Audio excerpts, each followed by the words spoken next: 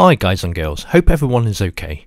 If you're one of those professionals looking for an ultra stylish, lightweight, 5G enabled go anywhere 2-in-1 laptop, the HP Elite Folio might be for you. Wrapped around in soft vegan leather with a frugal Qualcomm SnapDragon 8cx Gen2 processor beating inside, does it offer enough to justify its premium price tag? Let's find out.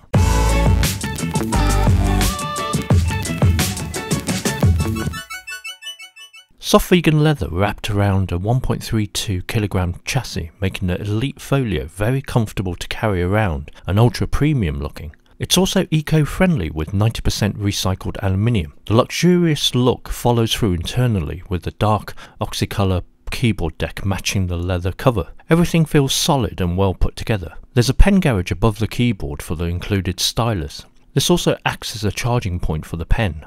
The Elite Folio is a 2-in-1 convertible with a unique twist. You have the usual laptop, tent and stand modes, but you can pull the screen over the keyboard, aka tablet mode, or rest it between the keyboard and touchpad in easel mode. This gives it a sturdy position for drawing or note taking, as the hinge can wobble in laptop or stand mode while using a pen or your fingers. You might be thinking I've seen this before, and you would be right. HP used this design with the 2019 Spectra Folio, with the exception of using real leather. To open up the Elite Folio, remove the pen, then the protective strip, undo the 4 Phillips screws and slide the bottom cover towards the hinge. The memory is soldered on, but the battery is removable along with the SSD and Wi-Fi card.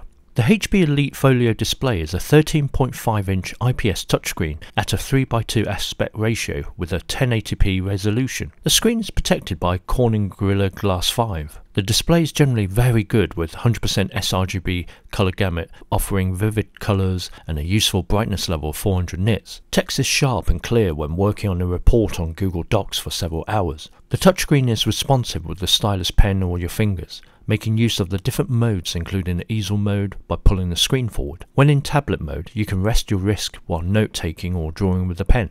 There is a 1000 nits model with HP's SureView privacy display, but I would steer clear of this unless you really need the extra security feature.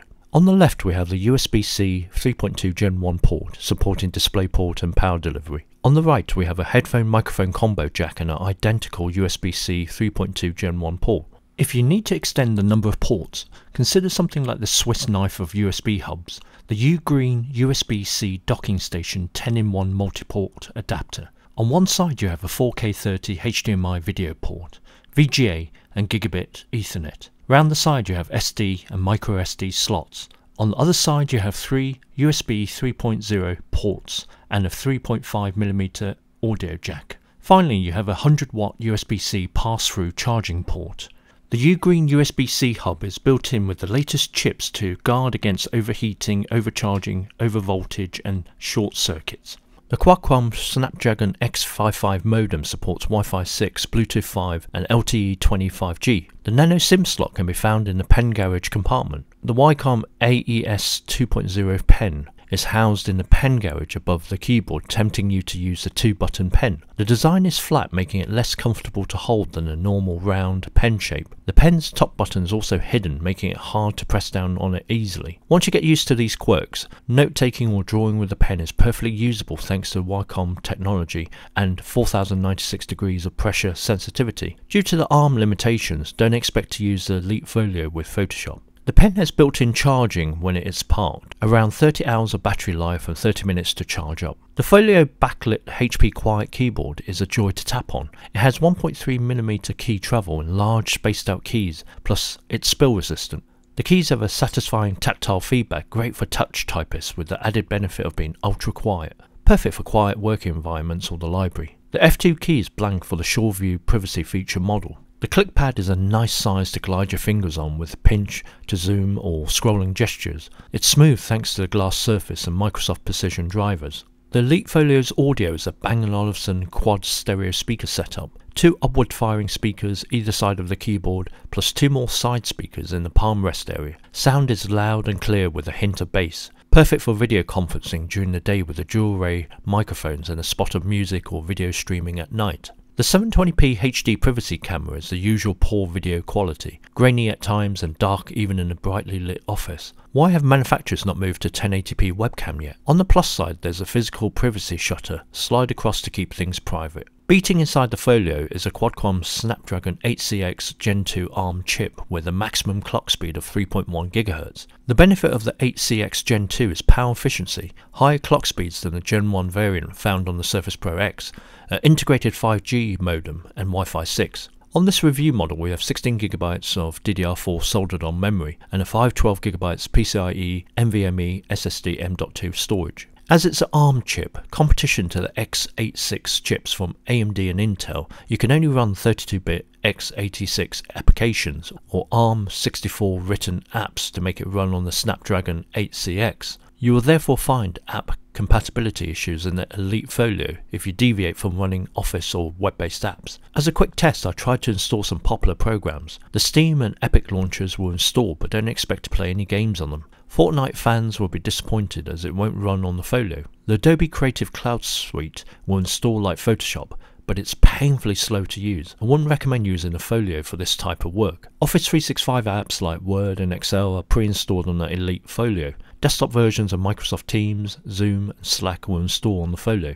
As it's an ARM processor, we can't run our usual benchmarks, but Geekbench 5.3 managed to install OK. Running this benchmark resulted in a score of 800 in single core and 3159 in multi-core. The Folio will happily run multiple browser tabs along with compatible Office apps all day long in complete silence thanks to the Snapdragon 8cx and fanless design. Heat is not an issue too, so it's perfect for working on your lap for a couple of hours. Inside the Elite Folio is the Qualcomm Adreno 890 GPU, the same chip found on the Microsoft SQ2 in the Surface Pro X. It will run Microsoft Store games like Roblox, but Epic games like Fortnite or AAA titles will not run on this GPU. The Elite Folio has a 4-cell 46 Wh battery. Thanks to its average power consumption of 3.5 watts in idle operation and a maximum of 25 watts under load, battery life is around 15 hours. Almost 2 full working days, which is amazing. The HP 65W USB Type-C adapter will fast charge 90% in 90 minutes.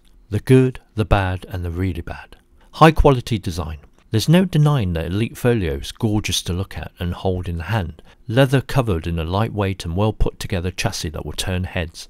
Long battery life. One of the reasons for the choice of the Snapdragon 8cx Gen2 compute platform is for always on, always connected laptop. Over 15 hours of battery life is possible with the Elite Folio, offering 2 days between charges. 5G compatible. As we consume more and more cloud services, faster connectivity will help. This is where 5G and 4G LTE capable modem in the Elite Folio gives you the potential for instant access to your work, stream videos or make conference calls without delay. Low performance. If you're after a productivity beast running any Windows programs or the Adobe suite of apps, look elsewhere. The Snapdragon 8cx Gen2 in the Folio was designed specifically to run web and Office apps only. Take notes with the pen and catch up on video with your work colleagues anywhere. Highly reflective display. The 13.5-inch display on the Folio is bright, vivid and a joy to work on. However, it can be hugely reflective under bright office lighting, near a window or outdoors. Luckily, as a 2-in-1 device you can work around this. Only 3 ports.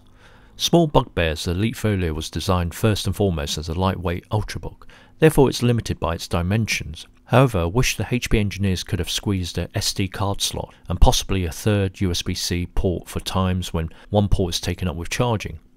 Expensive.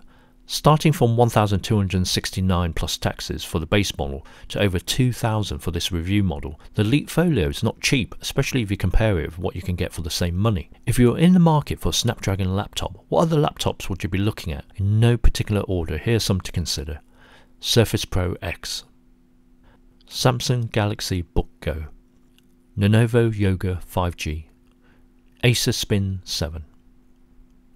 The Elite Folio showcases the best and worst features for using an ARM processor. Excellent battery life, 5G ready, ultra portable and premium design. The included stylus for note-taking or sketching ideas is a bonus, especially with the innovative easel position. Performance-wise, if you stick to Office applications, web-based tabs and minor image or note-taking, the Folio runs smoothly and quickly. If you require more performance or to run applications that are not compatible with the ARM processor, look to devices like the newly announced Microsoft Surface Laptop Studio for running heavyweight application. When you compare the steep price of the HP Elite Folio to the competition and the limitations that go with it, think twice before spending the cash. If you can live with this, the HP Elite Folio is a beautiful 2-in-1 laptop. What do you guys think? Leave your comments and discuss below. Hope you guys enjoyed the review of the HP Elite Folio laptop. Please click on the like button if you enjoyed this review video and subscribe if you would like to watch more of our tech videos. Thanks for watching. Cheers.